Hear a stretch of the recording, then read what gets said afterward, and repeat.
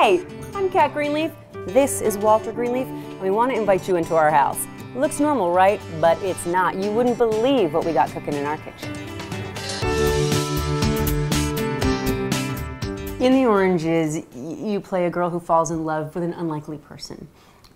In Gossip Girl, you played a girl who got married. This whole relationships figure into the things you're in. Lots of drama.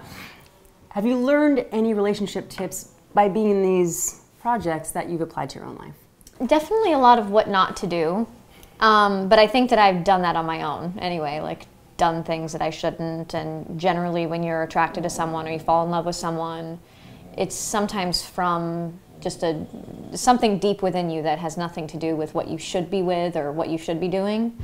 That's what makes it great. Yeah, no, right. But that's the thing. It's like you're attracted to somebody a lot of the time because they're wrong for you. Forbidden fruit. Exactly, in a way, yeah. But they're always willing. They're like, sure. Right, that's the thing. But yeah, I mean, I think just life, and maybe to some extent the projects that I've done, the most important thing is to just be open and always communicate your feelings. And especially being an actress and having a job where, you know, sometimes 5 days a week, 18 hours a day, for 10 months out of the year you're working and you have no personal time.